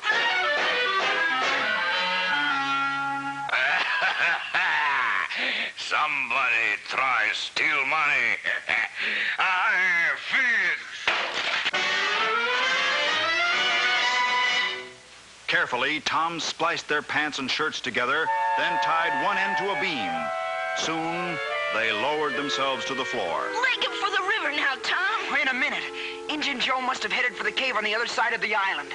He's gonna rebury the treasure there. Let's go after him. Not me. I'm going home. Not long after, a ferry boat took a picnic crowd to Jackson's Island, and Tom invited Becky Thatcher along. Do you really think Injun Joe hid the treasure in the cave, Tom? Well, I'm not sure, but it would be a good place. Why don't we explore it right now? Suddenly, Tom tripped over something, fell to his knees. Becky, look what I tripped over, the treasure. That's wonderful. Now let's go back. Wait, I can't see the entrance to the cave anymore. Becky, we're lost. Grimly, Tom and Becky wandered underground. They had almost given up when they made a turn in the passageway, and then... Look, a light. There's the entrance. We're safe. Later on, Tom told the townspeople about the cave. They were sure Injun Joe would return to get his treasure, so they set up a guard and waited. One day, he returned and was caught. I give up. I go peaceful. Tom had helped catch Injun Joe, so he was a hero. And he had his share of the treasure, too. But all the money in the world couldn't keep him out of trouble, nor keep him from having more adventures.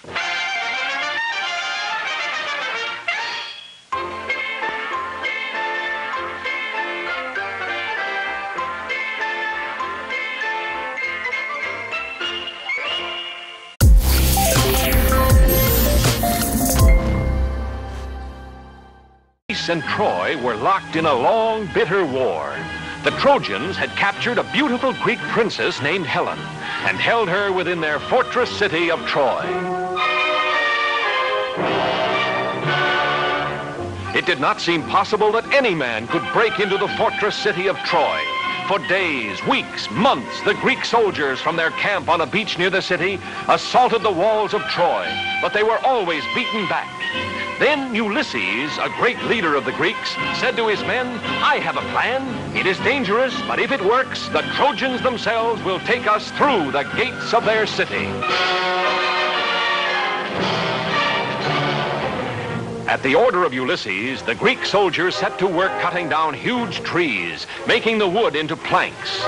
From the towers of Troy, the Trojan soldiers watched a big building grow taller and taller day by day until it was 6 stories high. And when the Greeks pulled away all the work ladders and scaffolds, there stood a huge wooden horse, 80 feet tall.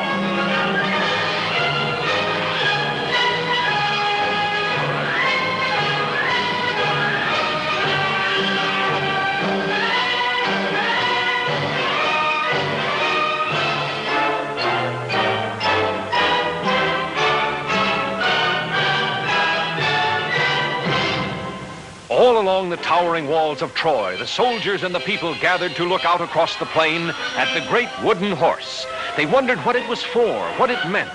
The Trojans did not know that Ulysses and 5 Greek soldiers lay hidden in a dark, secret passage inside the wooden horse.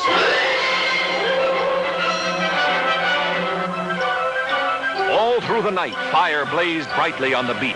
The Greeks were burning their tents just as if they were giving up their camp and sailing back home. When morning came, not a Greek ship or soldier remained. But where they had camped stood the great Trojan horse. The Trojan people poured out of the city to the beach so they could look more closely at the victory over the Greeks. The Princess Cassandra, daughter of the king of the Trojans, warned her people of this Greek gift, but no one would listen. The Trojans decided to pull the great horse inside the walls, into the city of Troy itself.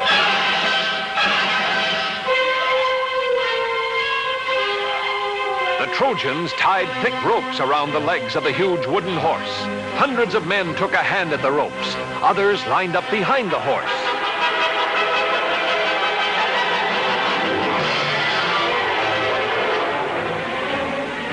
Whooping and hollering, laughing at the Greeks who had never been able to scale the towering walls of Troy, the Trojans tugged and pushed and pulled the huge wooden horse slowly from the beach, over the plains, and through the gates of Troy.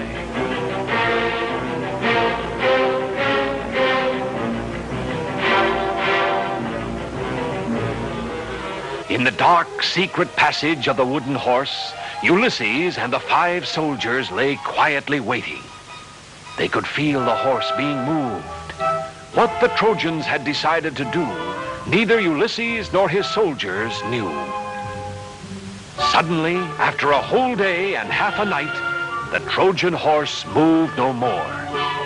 An hour passed. Still the horse did not move. Ulysses gave a signal. The soldiers felt their way silently down the dark, secret passage, following Ulysses. Cautiously, he opened the trapdoor.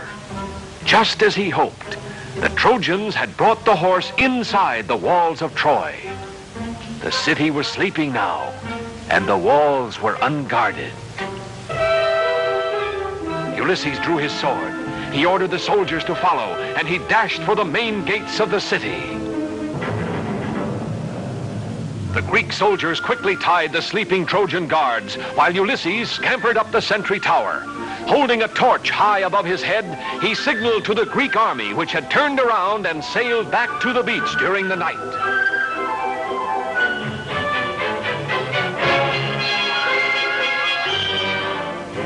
And even as Ulysses and his men opened the gates of Troy, the Greek army was marching across the plain. Caught completely by surprise, the Trojans were easily defeated by the Greek soldiers, who found their beautiful princess and took her back safely to Greece. And brave Ulysses was named the greatest of the Greek heroes.